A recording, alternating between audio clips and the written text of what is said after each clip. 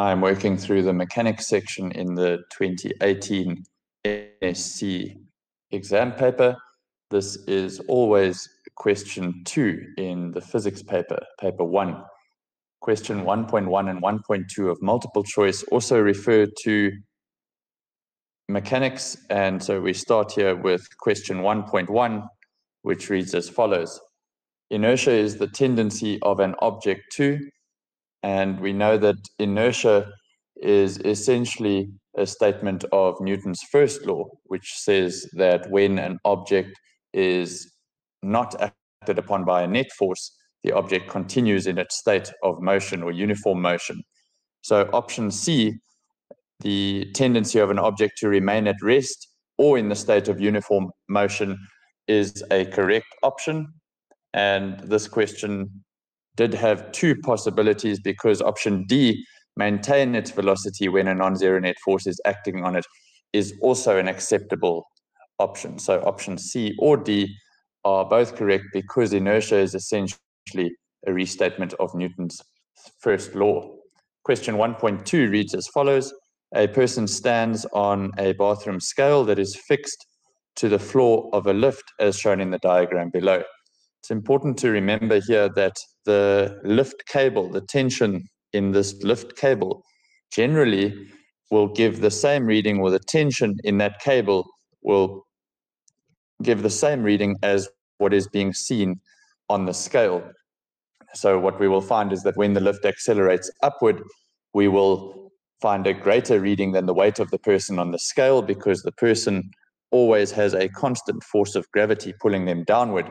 So the tension in the rope and the reading on the scale are typically the same, where the force of gravity downward is always constant.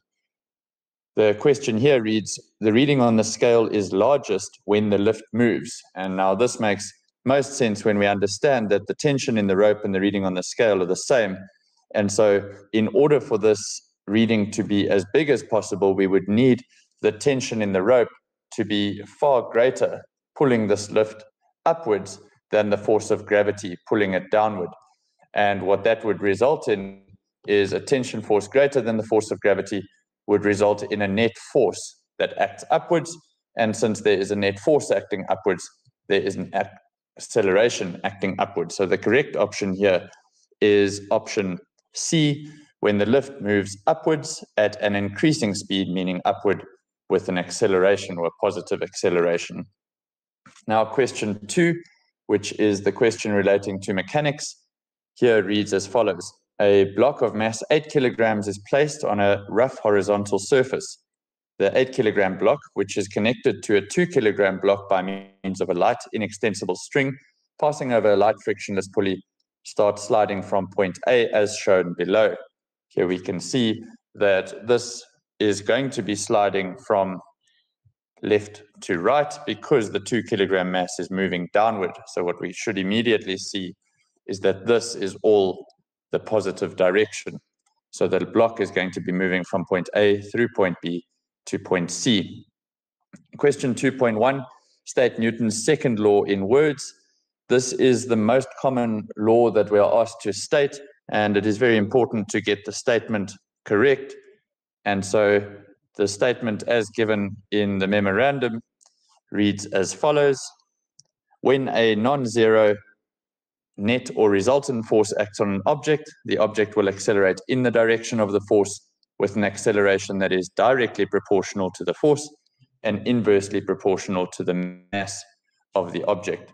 As mentioned, Newton's second law is the most common question that is asked, and so it is definitely worth learning this definition for any paper that is going to question mechanics. And then as we can see in the memorandum, they have underlined certain words and phrases which says that these must all be present in exactly that way in order to get all the marks for that question. Question 2.2 asks us to draw a labeled free body diagram for this 8 kilogram block. And we do that by starting and showing that the dot of this free body diagram represents the center of mass of this object, which has a force of gravity acting downward on it. Since this object is on a surface, there is going to be a normal force that acts vertically or perpendicularly upwards to that surface.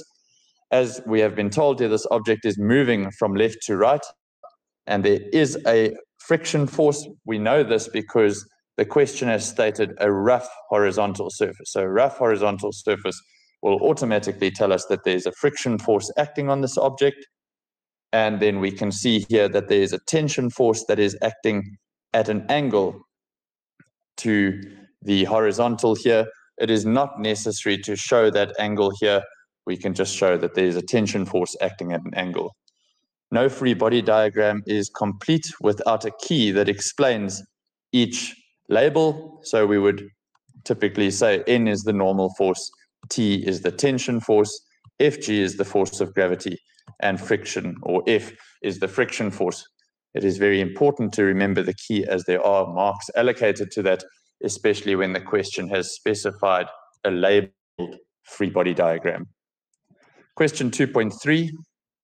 When the 8 kilogram block reaches point B, the angle between the string and the horizontal is 15 degrees, and the acceleration of the system is 1.32 meters per second per second. Important to remember here, as with any two-body system, the two-body system that is linked by a rope, and we have been told it is an inextensible string, which means that it cannot stretch, and so that means that these two objects will have exactly the same acceleration. So when they say the system accelerates, they mean the 8 kilogram block as well as the 2 kilogram block are both accelerating at 1.32 meters per second. The other thing to remember is that this string is linked by a pulley, and so these two objects will have the same string and therefore the same tension. The tension in these strings, or in this string, is the same. All that the pulley does is it changes the direction of the force. It does not change the magnitude in any way. Question 2.3.1 asks, give a reason why the system is not in equilibrium. And we can see that the system is not in equilibrium because we have been told that it is accelerating at 1.32 meters per second. Since it is accelerating, that means that there must be a net force acting on the object, and equilibrium is defined by a net force equal to 0. So the system is clearly not in equilibrium because the system is accelerating, which tells us that there is a net force that is acting on this object. Question 2.3.2 says, use the 2 kilogram mass to calculate the tension in the string. And we can do that by saying that since we know that the system is accelerating, that means that Newton's second law must apply, which means that F net is equal to m times a. For this 2 kilogram mass, we can draw ourselves a simple free body diagram that shows that there are only two forces acting on it, those being the force of gravity and the tension force.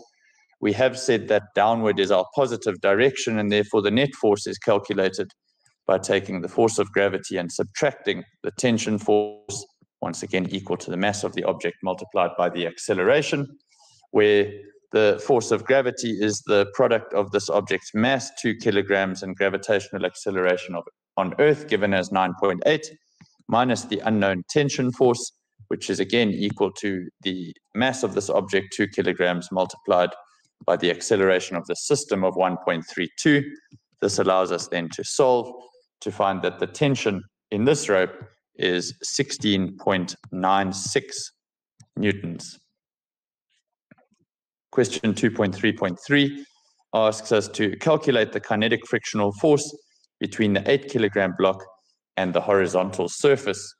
And what's important for us to realize here is that this tension force is applied at an angle of 15 degrees, which means that the tension force has two components to it. The tension force that we have calculated of 16.96 newtons has a horizontal component that is pulling this object to the right. What I'm going to call it is TH for T horizontal. And we can see that since this angle here is 15 degrees, we can see that the horizontal component of the tension force is going to be calculated by T cos of theta, because that is the adjacent side. And then we can also see that this tension force is going to have a vertical component, TV, which is going to be T sine of that angle theta. So what we need to see here is we need to see that for our 8 kilogram object, there are two forces acting on it in the horizontal plane. There is the horizontal component of the tension force, and there is the friction force that is opposing the motion. So from that, we can then say our net force acting on this object must be equal to this object's mass times its acceleration, where the net force in this case is the force pulling it to the right, the horizontal component of tension, minus the force opposing the motion, friction, which is equal to this object's mass times its acceleration. We have already said that the horizontal component is that tension T, which is 16.96 times cos of the angle there, cos of 15, which tells us that the horizontal component of tension is 16.38 newtons. This then allows us to substitute these values in to say 16.38 newtons, that is pulling this object to the right, minus the unknown frictional force, is equal to the mass given as 8 kilograms multiplied by the acceleration of this entire system. Again, because it is linked by a rope, this acceleration of one object is exactly the same as the acceleration of the other, and that then allows us to find a friction force of 5.82 newtons. Important to note here, they've asked us to calculate the kinetic frictional force, which we must remember is a vector, and therefore, since it is a vector, it must have direction, and we say the direction in this case is to the left. Question 2.4, as the 8 kilogram block moves from B to C, the kinetic frictional force between the 8 kilogram block and the horizontal surface is not constant. Give a reason for this statement. Now, what we should see here is that as this 8 kilogram block moves towards the right, the angle of this rope is going to increase. I'm going to draw it up here, where we can see that that tension force is going to change because the angle in this rope is going to increase. What that means is that the vertical component of tension is going to play a bigger role, or the vertical component of tension is going to increase. What this also tells us is then that the normal force that is acting on this object is therefore going to decrease because the vertical component of tension is doing more, and therefore the normal force can do less. And as a result, from the formula, friction is equal to the coefficient of friction times the normal force. We can say that since the normal force decreases, the friction force will decrease as well. And so we can see that the answer as given in the memo tells us that the normal force decreases, which is essentially the summary here. It is only 1 mark. However, this kind of question is always difficult to know what they're looking for in the memo. And so we need to write a full explanation where we explain that we understand that by changing the angle, we are changing the vertical component of the tension force. By changing the vertical component of the tension force, we are changing the normal force. And then because the normal force decreases, the friction will decrease as well. Unfortunately, in this case, that is only worth that 1 mark. And finally, the horizontal surface on which the 8 kilogram block is moving is replaced by another horizontal surface made from a different material. 2.5, will the kinetic frictional force calculated in 2.3.3 above change? Choose yes, no, and give a reason for your answer.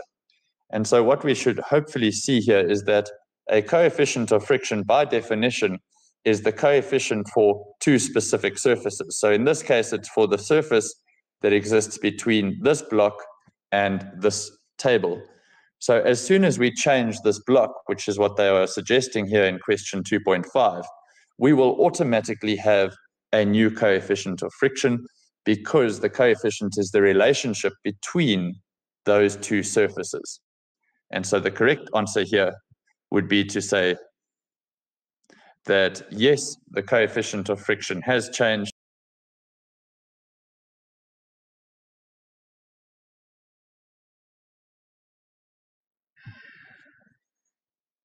To say that yes, the coefficient has changed because the coefficient depends on the nature of the surfaces. So yes, the frictional force will change because the coefficient of friction is dependent on the nature of the surfaces that are in contact with each other. So that is the end of the mechanics section or mechanics section of the 2018 NSC paper. There are a number of important things here that stand out where people commonly make mistakes. The first one is in our definition, Newton's second law being the most common definition that is asked in this section, so it is definitely one worth learning. Free body diagrams, the most common errors are forgetting to include a key, and also some people would include the components of an angular force, so in this case the horizontal component and the vertical component. That would cost you marks, and so we do not include components in free body diagrams. And then when we are answering questions where we require a formula, always start with the formula as it is given in the formula sheet, then substitute with what equation you would actually use here, Fg minus T or whatever the case may be, and then substitute and then an answer. Obviously, all answers must have units to be sure that the answer is complete. And then when we are asked to give an explanation, it is very difficult to know which part of the explanation is allocated marks. And so we must explain each concept fully to ensure that all marks are gathered.